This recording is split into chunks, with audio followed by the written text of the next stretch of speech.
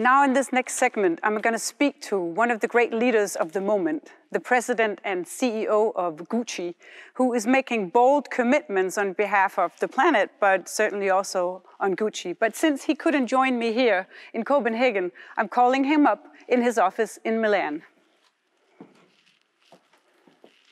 Ciao, Marco. Ciao. How has it been for you these past, 8-10 months for you, for Gucci, in Italy?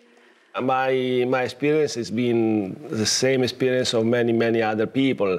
I mean, the big difference that I had is that I stopped flying after 40 years, more or less. I mean, that is, for the first time, I realized how much tiring is flying, because when you do something, you just need to do it and you don't realize, and your body is always in jet lag, and it looks like it's part of the game. In reality, it's not part of the game. So that, in a way, has been a positive, the fact of not flying any longer. The negative, of course, you don't have the chance to interact with people, visiting people, motivating people. On the other side, Italy has been the first country affected after China, and everything was completely new at the beginning. It was kind of a chaos at the beginning. I think everybody reacted very well. I mean, I think all the Italian people, I think they did a magnificent job in trying to protect the families, the person close to them. So, it's been a journey. I mean, I spend much more time with the family. That was not the case in the past. So there are some positivity in a way. I mean, we cannot say positivity in this case, but we have some beautiful things happening as well. I mean, considering the problems that are quite dramatic that we are seeing elsewhere. Yeah. What about for the business? How did you steer through that? No, the business is being, as you know, I mean, having a company that is mainly based on physical shop, brick and mortar shops. There was a certain moment where we had like 90% of the shops closed. So there's nothing that you can really do than try to protect your people and to make sure that because there's always been this kind of dilemma when the company goes well, right? Everybody's talking about values, talking about principles, protecting people first, etc., etc. The real, to me, the real, proof is when you have problems. Has there come anything positive out of COVID in terms of how the business is set up, or things you're doing in a different way, where you think this disruption is appreciated as well? Listen, we decided the difference that we are seeing is that, of course, smart working created different ways of interacting with different people at the same time, and of course, I mean, we were able to save a lot of time in traveling, and especially before the COVID, I mean, we always thought that we needed to go at that speed.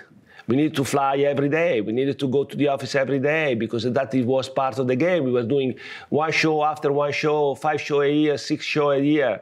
And that was the rule. And everybody was, especially in fashion, everybody was saying that this model was old, etc., but nobody was really changing it.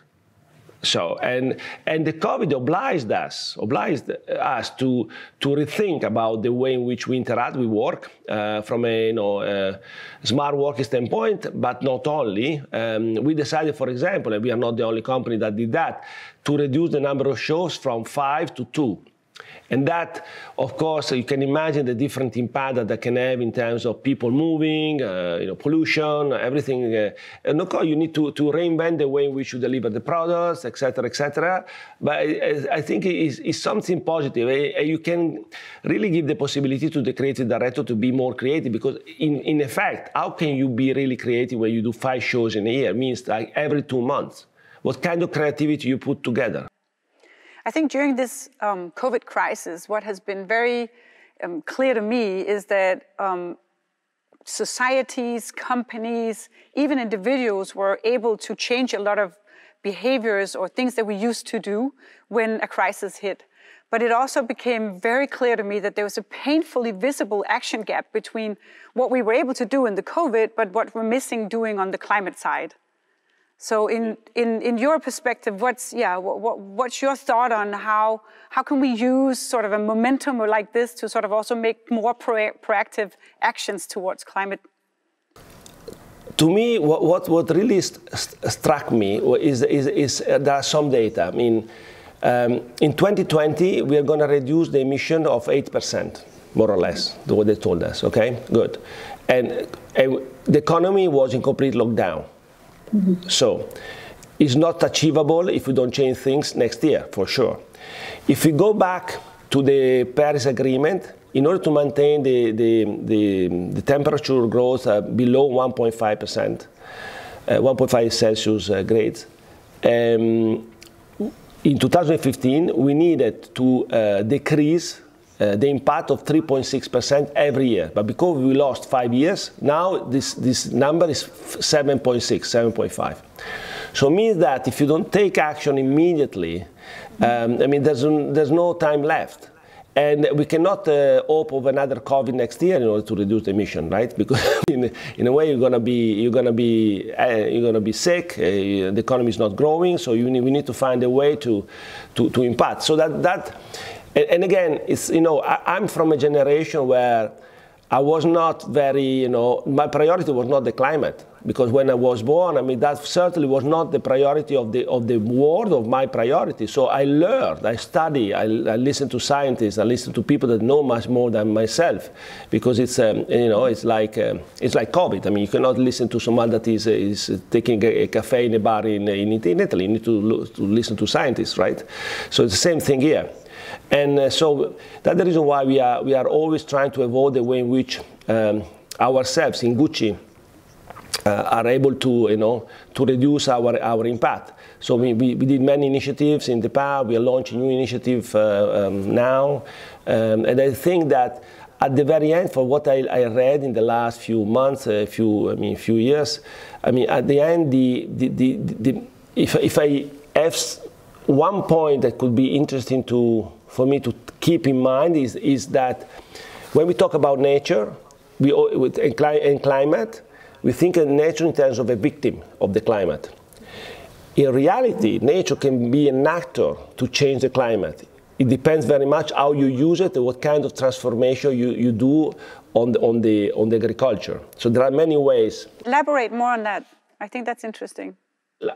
Up to last year, recent times, what we were doing in Gucci, because we launched this challenge, the carbon neutral challenge, where we were not able to reduce the impact. We wanted to offset. That was a way to protect through the Red Plus certificate, protect the biodiversity. Okay. Now we are moving in a new kind of strategy. Is now a natural climate-based solution, where not only we protect, but we try to restore as well. And we are investing in Honduras in the growth of mangroves. The mangrove, right pronunciation, mangroves, yeah, okay, because they absorb 10 times more than the trees. So they absorb carbon emission 10 times more than the trees. So that is a way not only to avoid emission, but also to take away CO2 from the atmosphere. And together with that, so protecting and restore, there's also the other part that is managing, and there where we can really give an impact as Gucci, because our supply chain is quite widespread everywhere. And managing means that we want to switch our supply chain to regenerative agriculture, in the sense that we want to make sure that our farmers, they move out chemicals from their soil, because at the moment we have just 60% of the soil that is left. And in 40, 50 years, no topsoil will be left any longer, so no food will be left any longer. So we need to act on that. And the way in which we want to do that is to make sure that if they are able to switch to regenerative agriculture, they're able to absorb carbon emission in the land, they're going to create revenue because they can sell the credit of this carbon.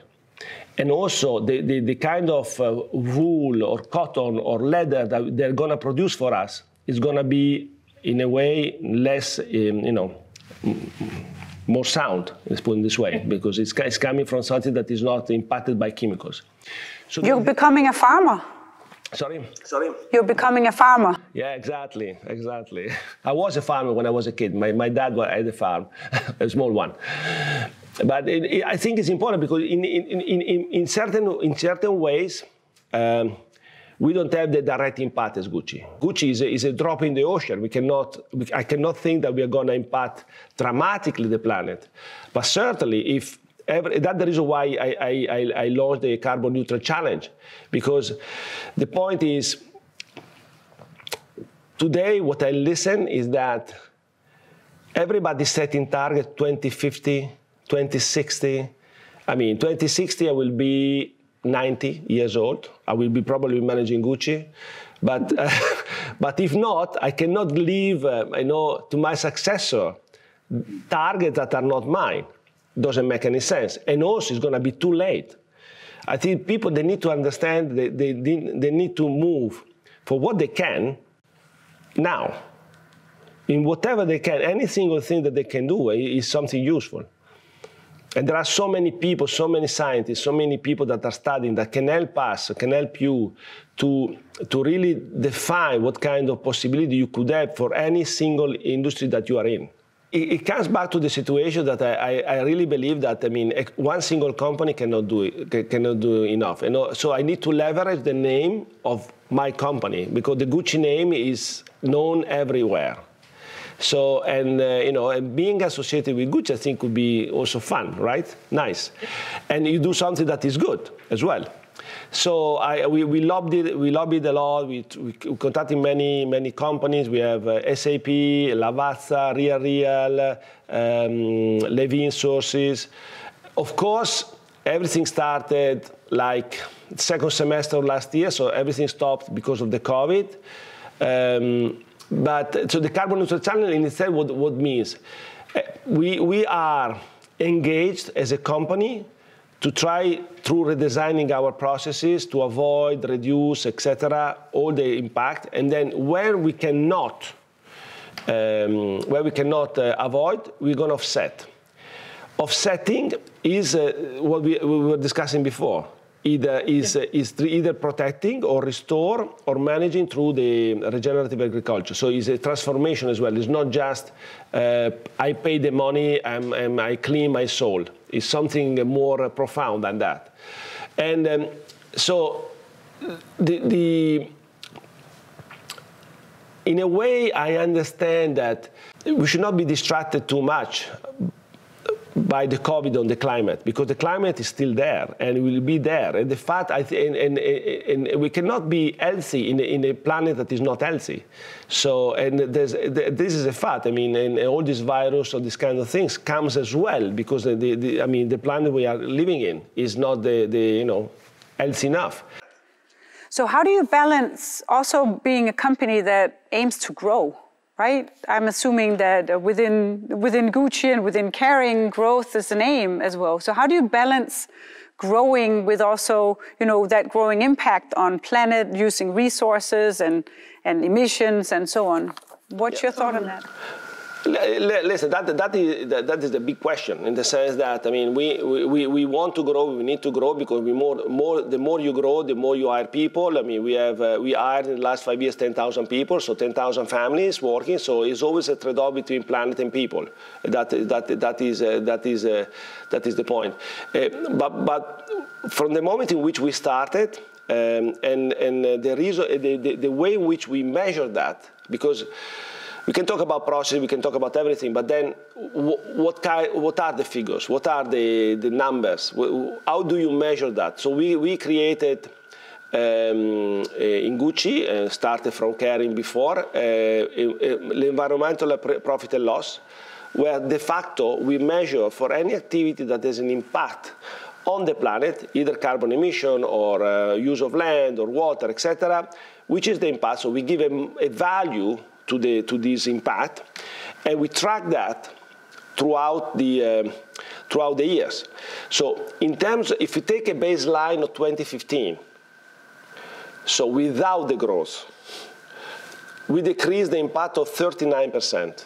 That is, it means that all the activities that we are doing are amazing. So, I mean, reusing materials, switching from regenerated materials in all the palladium accessories, etc., using a scrapless methodology in order to avoid to tan leather that you don't use, etc., etc., etc. So, all the processes that we are doing are going in the right direction. Unfortunately, we grew in the meantime. Fortunately, we grew in the meantime. But the beauty of it is that in 2019 versus 2018, the company grew I don't remember exactly, but 19% to 20%. But the total impact decreased 5%. So despite the fact that we were growing, the impact that we had on the planet was reduced. So it means that all the activities we are putting in place are working and going in the right direction. So we really redesigned the company in order to make sure that we have the right impact. Of course, we have an impact. And for this reason, the impact that we are not able to avoid and reduce, we're going to offset in the way that we were discussing before, especially regenerative agriculture at this point, not just protecting. What are you most optimistic about in the moment that we're in? What gives you hope for where we are? I really believe that the new generation, the new kids, they are super strong. They have values that are more stronger than the one that we had, at least I had when I was a kid. So, and seeing the federation of these passions can really help us going forward. And I really hope that they are going to understand more than us that all this division, all these boundaries, all this nationalism, all this stupidity that is across the world. Thank you so much. Thanks a lot. Ciao, ciao, ciao. Thank you. Ciao.